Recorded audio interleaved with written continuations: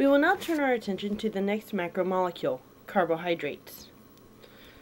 Carbohydrates are compounds containing carbon, hydrogen, and oxygen.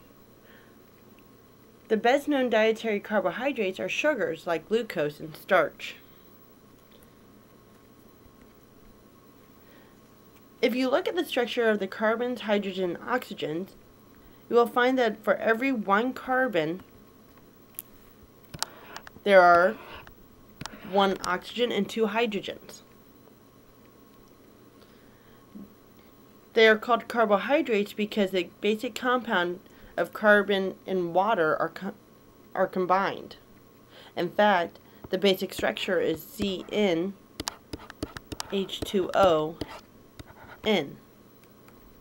So carbon, hydrogen, or carbon water, or carbohydrate. Now we'll dive further into the structures of carbs. Simple sugars have a formula C6H12O6. Ring structures containing either 4 or 5 carbon atoms and one oxygen atom. So 1, 2, 3, 4, 5, and an oxygen. Or 1, 2, 3, 4, and an oxygen. The single sugars are called monosaccharides.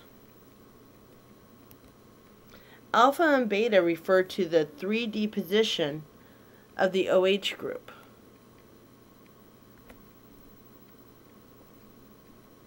At the indicated carbons. So for instance, whether it's pointing down or whether it's pointing up. These arrangements dictate how they will link up in chains and how they will react in our bodies. Alpha is pointing down while beta is up. The fructose is shown as an atypical upside down position. So for instance, OH is down, so therefore it's alpha. OH is up, so therefore it's beta.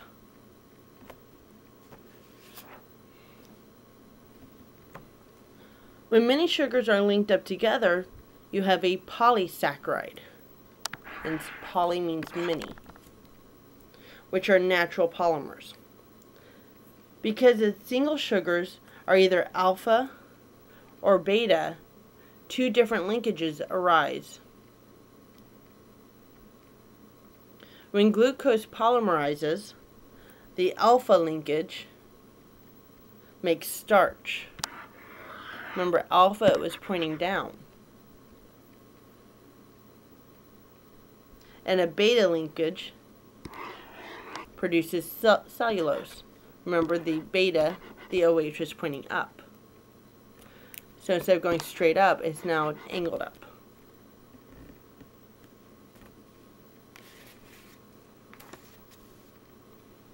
Starch is the primary carbohydrate component of several foods such as potatoes. Cellulose is the primary fibrous component of cell walls of plants. Glycogen is a polysaccharide form of carbohydrate that is stored in our bodies. This is our storehouse for energy. We humans are able to digest starch, but we lack the enzymes to digest cellulose.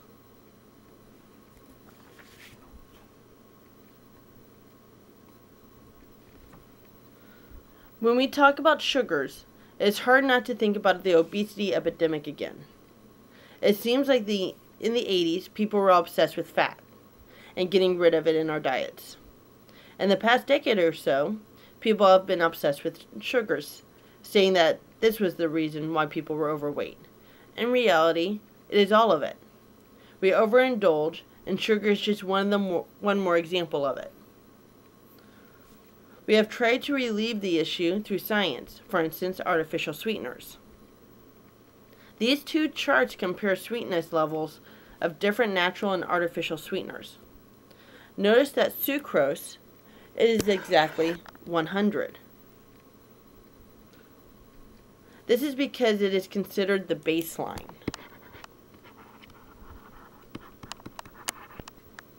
Sucrose is what we consider table sugar. Now look at the second chart. These are artificial sweeteners. Notice that they are way higher in sweetness levels. It is still uncertain how these react in our bodies and what effects they have. We will now direct our attention to the last of the macromolecules, proteins. Proteins are an essential part of every living cell. They are also major components of hair, skin, and muscle, and they transport oxygen, nutrients, and minerals throughout the bloodstream.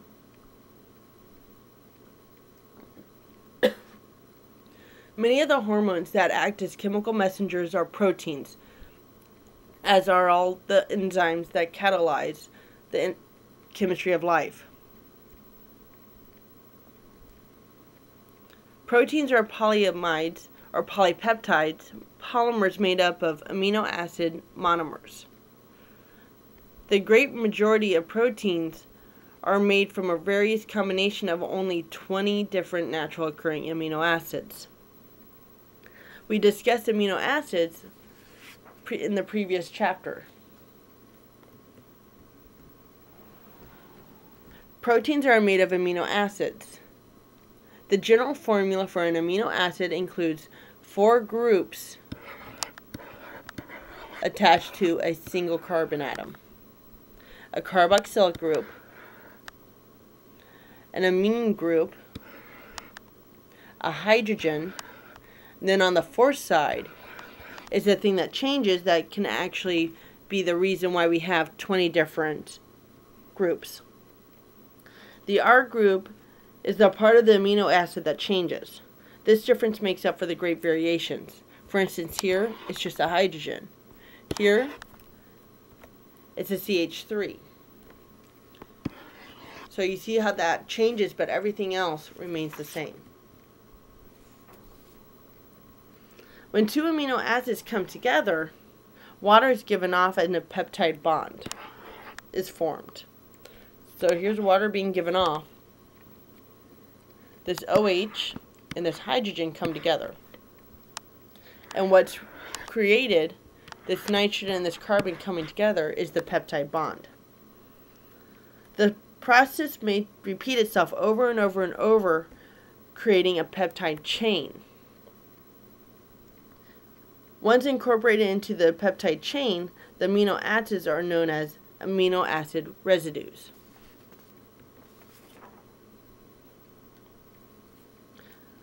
The protein formed between both the amino acids present and the sequence of those amino acid residues is in the peptide. Food needs to be ingested regularly to replenish protein in the body, and these are constantly broken down and reconstructed. Some amino acids, called essential amino acids, cannot be synthesized by humans. They must be ingested by our diet. Therefore, a healthy diet requires both a good quantity and quality of proteins.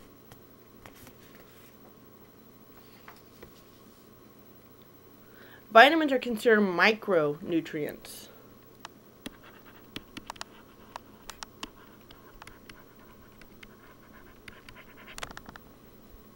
These are substances that are needed in a minuscule amount, but are still essential to life. They are needed for good health, proper metabolic functioning, and preventing disease.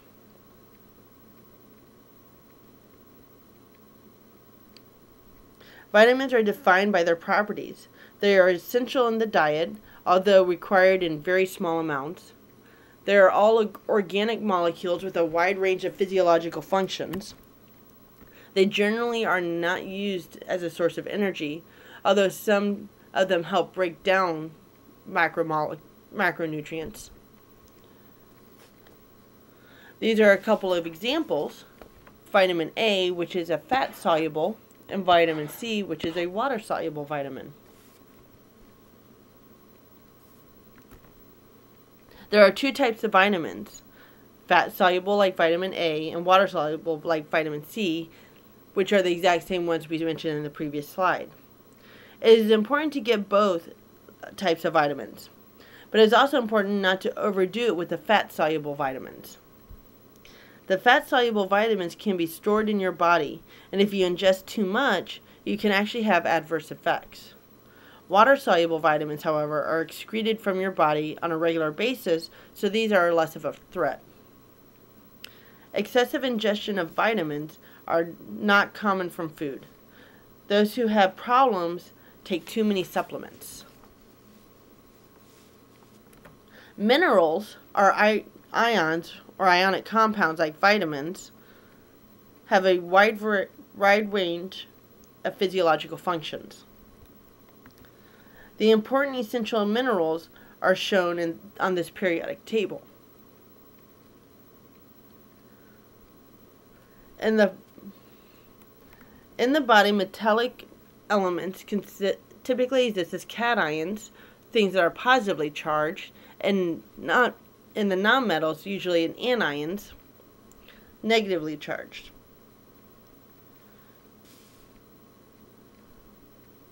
Minerals are divided into three categories, depending on how much you need of them. You need about 1 to 2 grams of the macro minerals, which include sodium, magnesium, and potassium.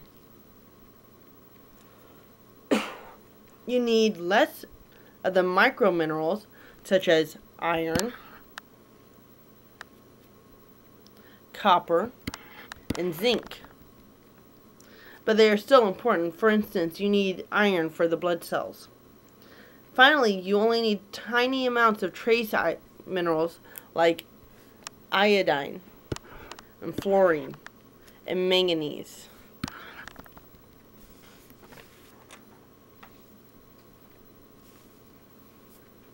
The breaking of chemical bonds in glucose and oxygen molecules requires the absorption of energy.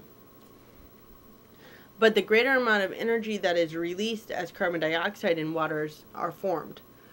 The net release of energy is an example of an exothermic reaction.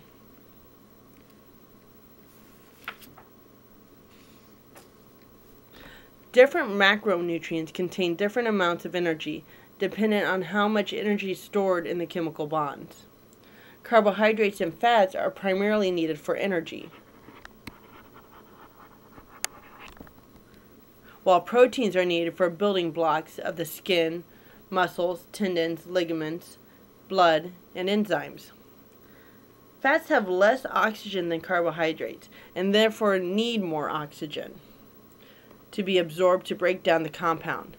This result is more energy needed overall. So how many calories do you need to actually survive? Well, the absolute minimum amount that you need to consume for your body to function is also called your basal metabolic rate. But this is just to survive.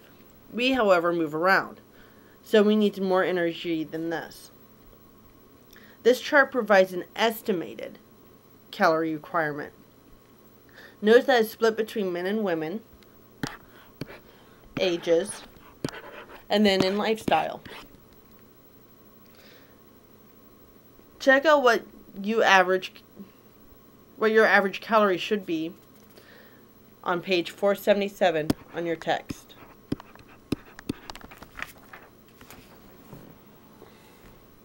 I have mentioned the obesity epidemic multiple times in this chapter. This is because it is a true problem. Weight issues can create additional health issues such as sore joints, heart problems, and a multitude of other ailments. Unfortunately, it was not too long ago that we even started truly looking at what we ate. Since it's a relatively new science, it is still evolving. Back in the 50s, it was suggested that the 4 basic food groups Take a look at the quantity of meat that is suggested. At least 2 servings. They also group fruits and vegetables into one category. If you look at the food pyramid from the 90s, you'll notice that they increase the types of foods. Now, instead of having a minimum of 2 servings of meat, it limits you to 2 to 3. Also notice the word serving rather than a specific quantity. Some people are confused by this because serving sizes change from one thing to the next. Americans not only eat the wrong thing, but they eat too much. Many people think a serving of bread is 2 slices because that's what's needed for a sandwich. According to the American Heart Association, a serving of bread is only 1 slice. A serving of meat is only 2 to 3 ounces, where a typical chicken breast is about twice that, sometimes more. The latest pyramid promotes more individuality. If you go to www.mypyramid.gov and navigate to what's called My Plan, you can register for your own information. It's actually kind of interesting and convenient. It tells you that the nutritional goals should be, including fitness. Take a minute to check it out. You may have heard of the phrase, think global, act local. There are actually a lot of benefits to eating locally. You are helping the local economy by supporting the local farmers and businessmen. The food may taste better as well because they have a longer time to ripen. Take a look at this table on page 481 to see the positive effects of eating locally. Now that we have explored what it takes to be well nourished, let's discuss whether or not our planet is able to produce all the food that we need for everyone to be nourished. Like water shortages, food resources are not equally distributed around the globe. Many local and regional food shortages exist. Of the undernourished people worldwide, almost all live in underdeveloped countries, in developing countries. This map shows a location of countries facing serious food shortages. The darker the color, the greater the issue. There are several reasons for areas to have food shortages. Some are regional. Perhaps they live in an area where it's really hard to grow the food. Others are political. Areas where there are wars or other issues may cause shortage of food because they cannot travel to get to it. Fortunately, the percentage of undernourished individuals are decreasing, with the exception of the desert areas. In fact, Asian areas have actually been able to reduce their percentage of undernourished individuals below the developed countries. It is predicted, however, in the next 20 years that the issue will begin to rise again as the population continues to grow. Although the exact science of nutrition is still being developed, we do know some basics. We know we need fats and carbs for energy. We know we need proteins to support our cells. We also need vitamins and minerals to support cellular activities, even though we do not provide any actual calories. The choices you make help support your body, your environment, and your economy.